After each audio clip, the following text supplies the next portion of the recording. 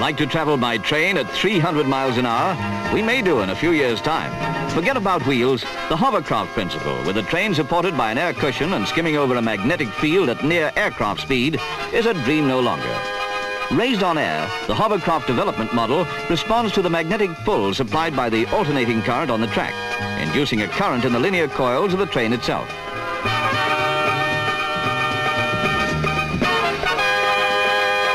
No need for a driver on the train. Control panels and a few computers could run a whole railway system. One snag, the capital cost of the electrified monorail would be enormous. It would come bang on a financial crisis, wouldn't it?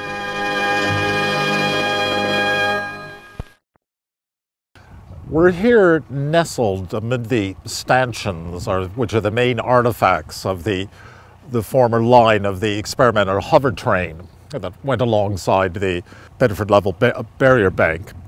We'll have experts with us today who will be able to describe it in detail, but it's part of our program in relationship to the Ouse Washes, which we term the archaeology of the Great Strait, which is essentially the degree which the Bedford level was used as an experimental test bed, essentially because it's long and it's straight and it's flat, and because of that it's attracted quite a lot of science.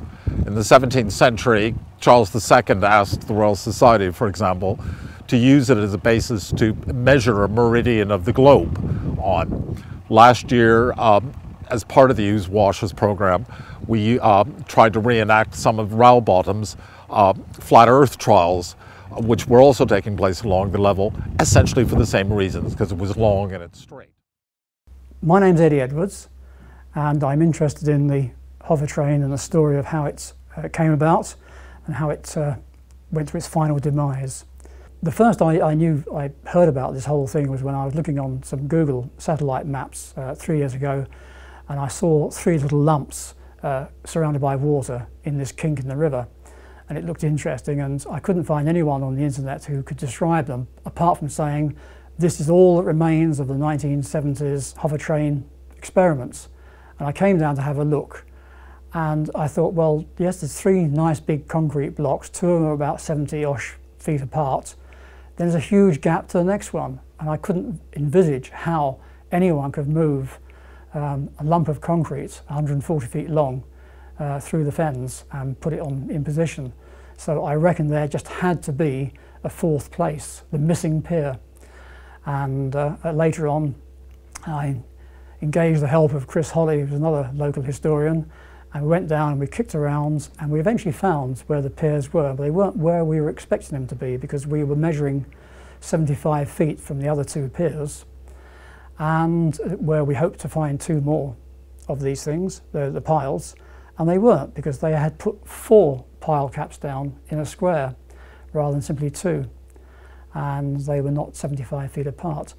We don't know what that signifies, apart from the fact they'd had a problem. It doesn't look as though they put concrete piers onto the piles, but basically what they did was to build a concrete beam structure with beams weighing 50 tons, 75 feet long, and about 7 or 8 feet high and 6 feet wide, and they bolted them together, and on that they ran a superb piece of engineering with a motor that was driven by a linear induction motor, and the air cushion to give it suspension from the track, which is where the hovercraft principle and names come from. Later on, the idea was that the linear motor would not only do the propulsion backwards and forwards, but also give the lift above the ground, and they had models in which they'd done that, but it never got to the fruition of the train itself. The train weighed about 22 tons. It managed to get to 107 miles an hour in a 1 mile stretch from start to finish, which pretty well proved that the science was there, ready to expand. And unfortunately, because of government cuts, the usual budget problems, the whole project was cancelled by Michael Heseltine. We've got a photograph of the train arriving from Vickers in Swindon. I was told they knocked the part of the pub down to get the big beams in, because the beams were 75 feet long, and that had to turn from a narrow high street in Earith into an equally narrow turning to come up to here. It's now marked by a piece of grass and a village sign and a bench. When you see the photograph of the train coming in, the towing unit goes right across where the pub was on the grass, and the back end just about manages to miss the edge. And there's a police car each end of the convoy, this train. There's a nice Wolsey, black Wolsey in the front with a bell in the front, which you can see, and it was followed by a little blue Panda car at the back, and they took it all the way from Swindon to here. We're actually at the side of the old hangar works. I think it was 6,000 square feet. From the front you can see, because of the colours of the gable wall, you can see where the old hangar was, and it's been extended both sides, and also at the back very considerably.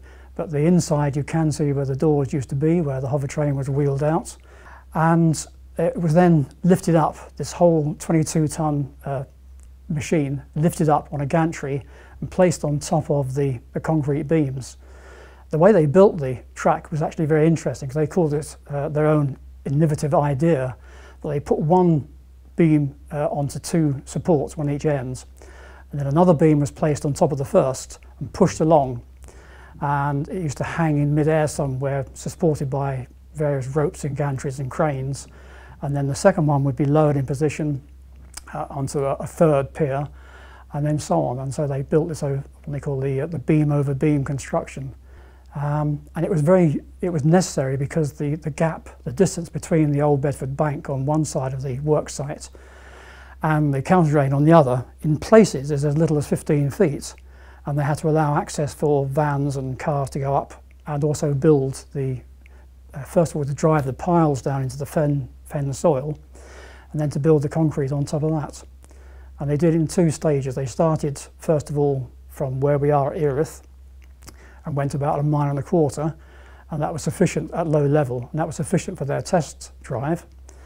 And then they started at the Sutton Gault end, which is 3 miles from here, and they started to build a high-level track, which wasn't all that successful because it fell down. And one of the foremen working on the site saw the beam and gave the shout, but it was too late. They came tumbling down.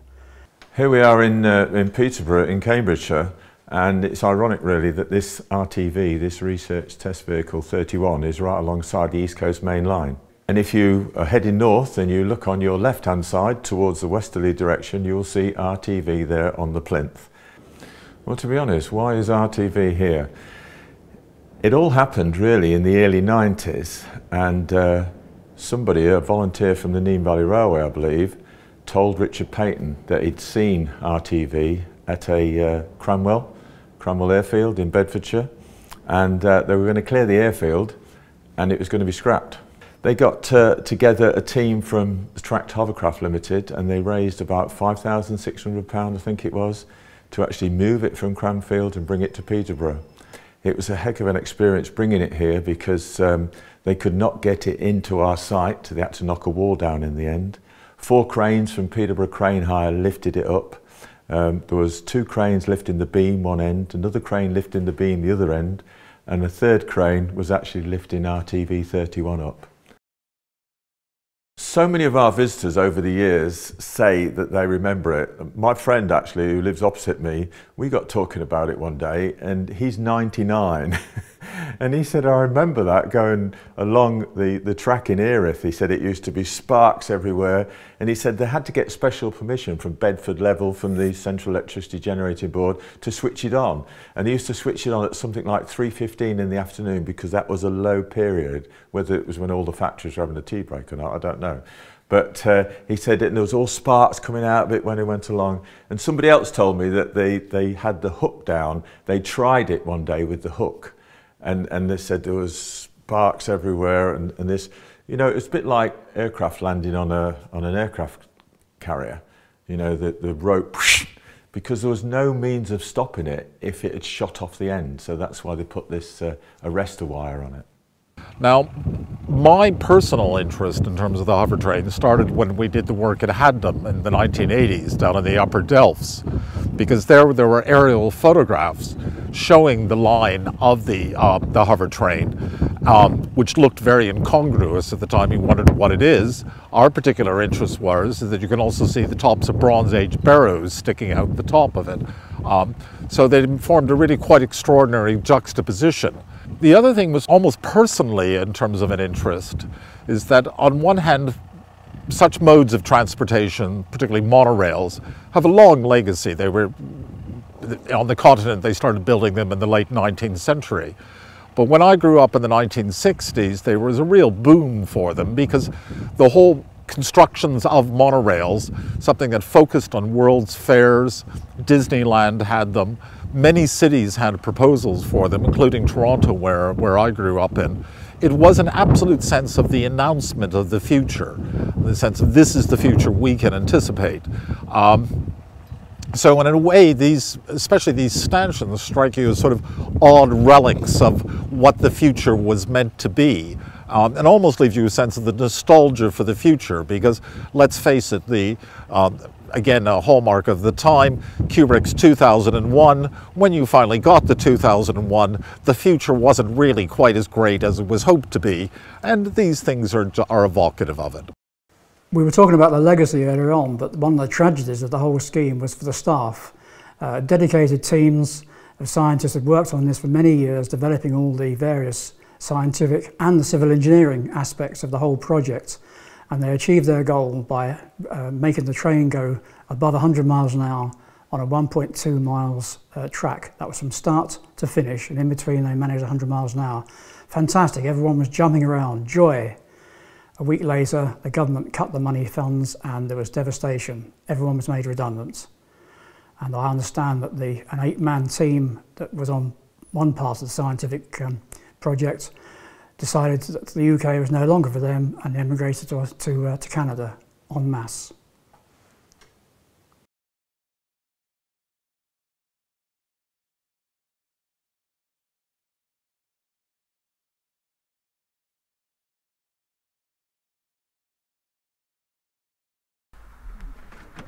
Do you want to tell us how you found it? Well, my father-in-law Ken died in 2003, and soon after he died we had full access and permission to go into his shed, and I found what I thought was a tin chest covered in cobwebs, and I looked inside to see that it was very mouse-eaten, but it contained some very important documents on the hovercraft or the hovertrain, and it's been a worry ever since.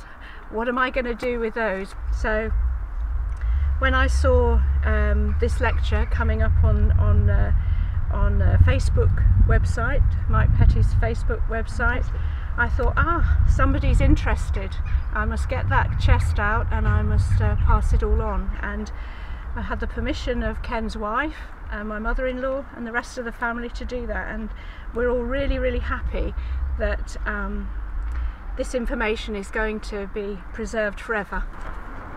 And if anyone's got the time, Elizabeth, to go through them, they will find that there's a whole history here of all the instructions that were sent from every department within Tracked Hovercraft Ltd to Ken. Ken was in charge of the workshop at Ditton Walk,